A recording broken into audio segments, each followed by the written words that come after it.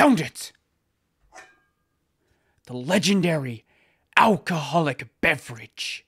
Have you ever installed one of the more manual Linux distributions like Arch Linux or Gentoo, or you've dug a little bit around your file system outside of where you'd normally be working, and noticed a really weirdly named folder, a folder that you didn't make, it's just automatically there, a folder called Lost+Found. And have you ever been curious why this folder is here, what it does, and what's actually contained inside? Well, maybe not. But in my case, I recently had to use it. So if you try to give it a sus as a regular user, you're instantly going to notice a problem. Permission denied. Not just for doing a CD, if we try to do an ls for example, the exact same thing is going to happen. And not just the one that's located in my root directory here, if we go up to my home directory, there is going to be another one. If I try to do the exact same thing, it is going to say permission denied. As a regular user, you don't have write access, let alone even read access. Now, on your system, you may not have a Lost and Found folder in your home directory, you may only have one in your root. But on my system, there is a very good reason why I have this. So let's go and run lsblk and notice where my mount points are. Home and root. So every single time I have one of these petitions, a Lost and Found folder is going to be made. But it's not just for every petition, it's for certain types of file systems. So any of you shills of XFS or Butterfs out there, you aren't going to have a Lost and Found folder. This folder is an artifact of ext2, 3, 4, and likely any versions that happen into the future, but I can't speak for anything that hasn't been released. Also, you're likely going to find it on a UFS and a ZFS system as well, but there may be other file systems out there that use it as well. Now, as my user doesn't have permission to see the contents, let's go and check it out with sudo and see what happens. In this case, what we get is nothing, and that's not too strange. Let's go and check out the one in root. Let's run the same command, and this time, we also get nothing. So the folder is useless then? Well, no, not exactly. It's very common that your Lost and Found folder on all of your petitions is going to be completely empty, especially on a new system or a new drive, or a system you've kept in a pretty healthy state. But let's go and check out a drive I know has data in it. This drive and this petition is where my home directory used to live, and it has a Lost and Found folder. Let's go and do the exact same thing as before and see what happens. This time, I know for a fact there is data here, but all of the data seems really weird. It's just hash and then a string of numbers. So what gives there? Clearly there's something here, but it seems like gibberish. The world of computing is an imperfect place, and sometimes data isn't handled correctly. What do you think's going to happen if you're saving a document and then your power suddenly goes out? Maybe you have a kernel panic. Maybe you have a bit of a flaky hard drive, leaving your system in a bit of an inconsistent state where data isn't being saved correctly.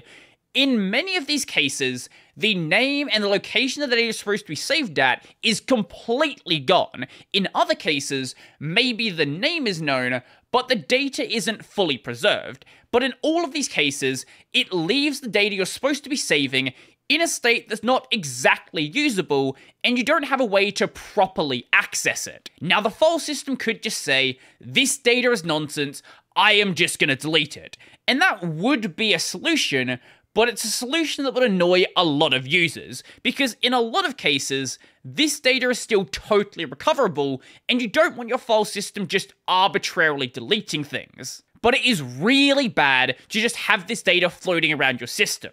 A lot of user space applications really don't know how to handle this and will suddenly crash, or file pickers will freeze, and things just don't work the way you'd expect them to be working. So to make sure that things don't suddenly break, I can't speak for every distribution out there, but especially Arch Linux running systemd, and likely most other systemd distros out there as well, is going to do a file system check every time you boot your system. And if it notices too much of this data, it's not actually going to let you log in. And it will show you a message saying file system check failed on whichever petition happens to be the issue. In my case, it was my home petition. Basically, all you can do from this state is try to log in as the root user and perform a disk repair using a tool like FSCK. And as you go through this process, it's going to start saying this data is an issue, this data is an issue, this data is an issue, and then at the end, dump out this giant wall of numbers, because FSCK isn't going to be deleting that weird data, it is going to be trying to repair it. And the data that can't be repaired, that is going to be moved here.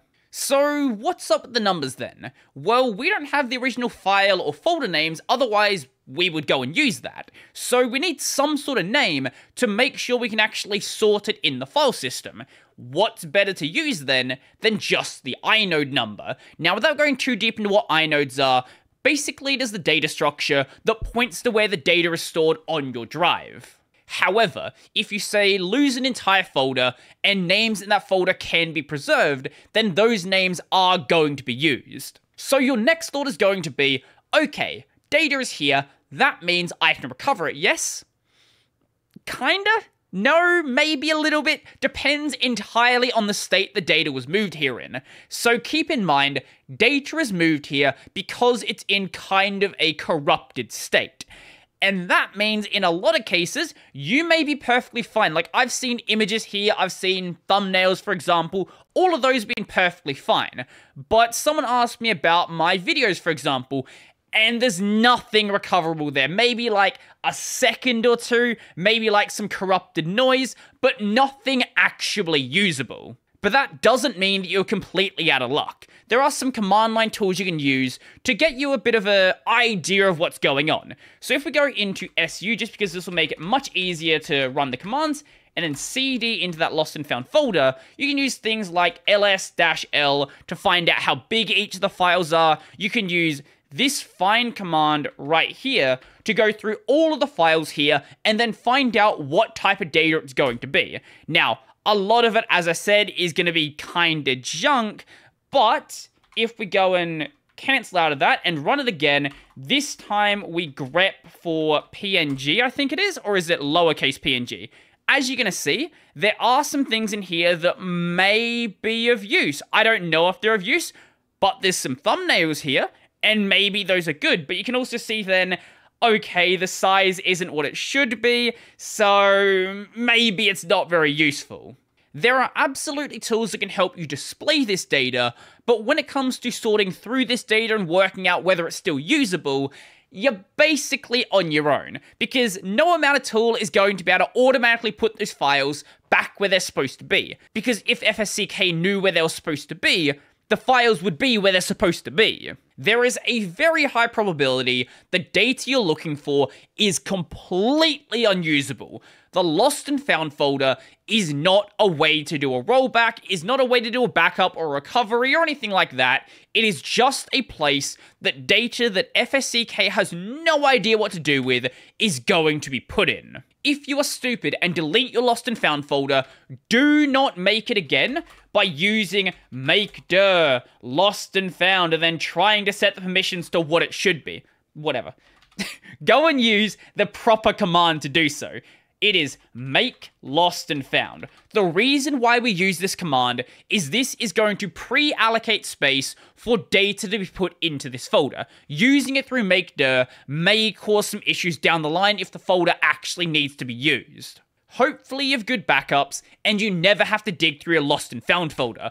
But if you've ever been curious what's inside the folder, I hope this satiates your desire, and now you know. So if you like this video, go and let me know your thoughts in the comment section down below, all that fun stuff, and go and like the video. And if you really like the video and you want to become one of these amazing people over here, go check out my Patreon, subscribe, Pay, linked in the description down below. I've got a podcast called Tech Over Tea. I've got a gaming channel called Brodie Robertson Plays. That's going to be it for me, and I'm out.